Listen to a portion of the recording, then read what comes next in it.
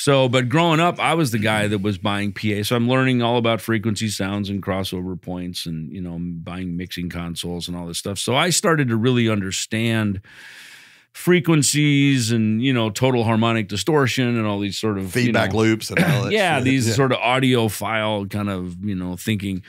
And so for me, clean low end was always very important. In fact, I remember setting up, plugging into my PA, just going, "This sounds awesome." You know, it was this wall of sound. But the problem with really super clean bass like that, when you're sort of bi-amping and tri-amping it, is then as soon as the guitars and the drums and the other musicians walk in the room, your bass just vanishes. Yeah. You know, in fact, I was talking to Mike Brignordello up in Nashville, I think when we were cutting Cryptic Writings, because he was in Giant with Dan Huff.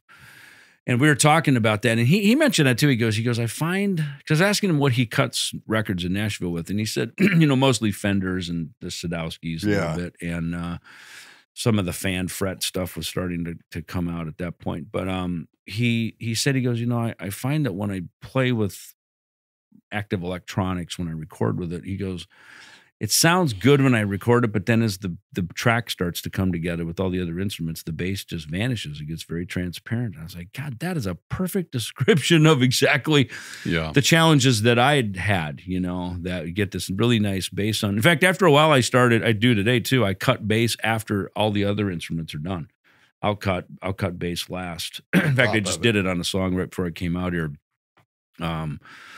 A song that we're, you know, working on with my solo band, and it's got drums, guitars, vocals, it's got everything on it, and I put bass on it last because now I know where my room is and how big I can get the bass to sound. So I actually like that better. And I've never heard of somebody doing that though. It's awesome. Well, there's two ways. That's how I prefer to do it. When we did the Megadeth Dystopia record, I played first to a click.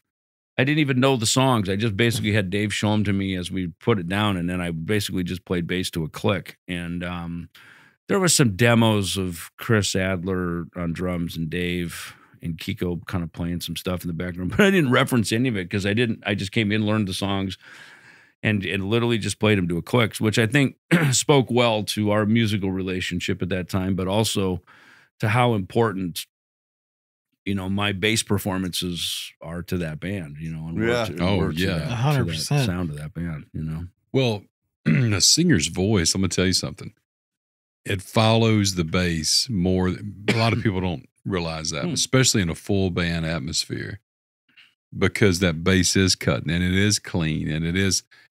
So for me personally, anyway, like I like to lock in with the bass tone. For a vocal. That's interesting. And maybe too, because it also is the note, right? It's the root. The root defines the absolutely. Right. Absolutely. But you take that out of the mix and you're trying to sing to two distorted guitars. It's yeah, I've noticed that in different. rehearsals with you. It's like if Mark's bass isn't loud enough for you, you're like, hey man, he's kind of like my pitch pipe. I need him. 100%. 100%. It's the bass is the the girth, the foundation. Excuse me, it'd be the drums, but go ahead.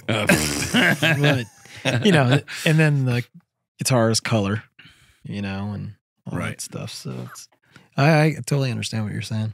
Yeah. Well, I think working with Dan Huff, he talked about that, having this frequency map. And maybe it was his engineer, Jeff Balding, talked about that. They sort of had this frequency map.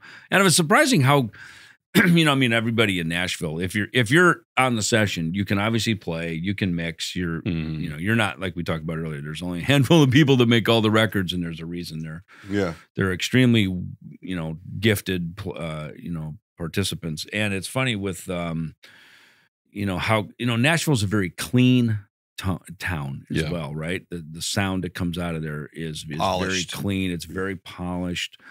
I like that a lot. In fact, that Cryptic Writings record that we did, I think that's got probably some of my favorite bass tone of any of the Megadeth records. There's separation on everything. Yeah. You know, it's funny. There was, you know, we rehearsed at Soundcheck up there, which now is Center Staging, maybe. Yeah, Center Soundcheck. And Peavy had an office there, like an artist relations office. So they had some big 810 cabinets. We wheeled them in. I was like, you know, I turned them to 2, you know, the vamp. I'm like, Dave and Marty are yelling at me to turn down. I thought, I finally found my amp, you know. Yeah, it's a 2. Yeah, if you can be louder, if you can piss the guitar players off and they make you turn down, this is an awesome bass amp, you know. Yeah. Because it's a struggle in a metal band or any big loud group, you know, to get those low end frequencies to come through. So so that was, and so what we did is we took one amp, we took everything over 100 hertz and rolled it off. I think it was like a 15-inch cabinet with a PV head on it.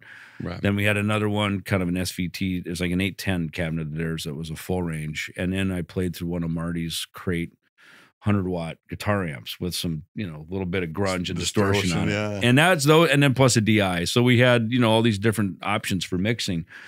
And it really got this nice low end. And then they had one of those DBX, like an octaver, right? That would go the octave lower. And those things are tricky because they don't track very well. And you can't play very fast with them because they have to catch up to what you're playing. You know what I mean? They get a little warbly down there. But they found that one really worked well. And that's why, like on Trust, for instance, the opening track, it had this nice warm when the band came in. I did this kind of U2 chord thing in the beginning, and then once the band kicked in fact, the mixing, you talk about the mixing was so great. It sounded like pyro was going off, like right. It's like Kiss, like every Kiss song is like written for pyro, like Rock City, right?